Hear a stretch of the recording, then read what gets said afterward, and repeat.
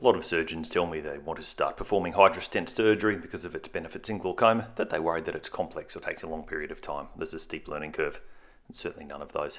This is routine surgery, 3 minutes or less than 3 minutes, start to finish, and this is unedited. You can see here I'll make 2 paracenteses incisions, just big enough to use a bimanual irrigation aspiration. This is just done under topical anaesthesia. The patient is sedated. Make my main incision. I'm right-handed, so that I'm going to enter the trabecular meshwork about 4 clock hours from the incision. I've used some Amvisc Plus in the eye there and some on the cornea. I make my incisions just limbal enough that there's a little bit of bleeding so that I know where they are, but not so much that it gets in the interface between the cornea and the gonioscopy lens that I use for the procedure. Gonioscopy lens goes onto the eye and I insert the hydrus stent. Not every operation goes perfectly every time, and you'll see here I don't get the hydrus stent in on my first pass. This is most likely because I've pumped up the eye too firmly with the viscoelastic at the start, and so you'll see here as the hydrus stent comes out, it's not in the canal of Schlemm. I haven't adequately entered the trabecular meshwork. So do that a couple of times there, and I realise what I'm doing. You'll see I start to make a small little incision into the trabecular meshwork with a little bit of a antero-posterior type movement, just to make sure I'm really sitting appropriately in the canal. You'll see here I start to do that now. So a couple of false starts. As you can see, even with those false starts, the surgery is very quick and very routine.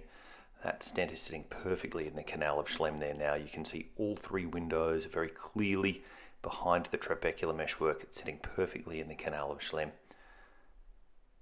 Sitting nicely there. It's always important to take the time to check the position of your stent, to check that the end hasn't popped out, and to check that the stent is sitting really nicely in that canal. It's important to take that extra bit of time.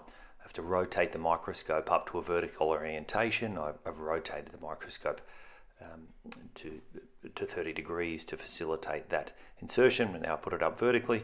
And now I'm going to perform my irrigation aspiration. Very quick routine procedure for any anterior segment surgeon. Thorough irrigation aspiration to ensure there's no viscoelastic in the eye, as that will cause a pressure spike.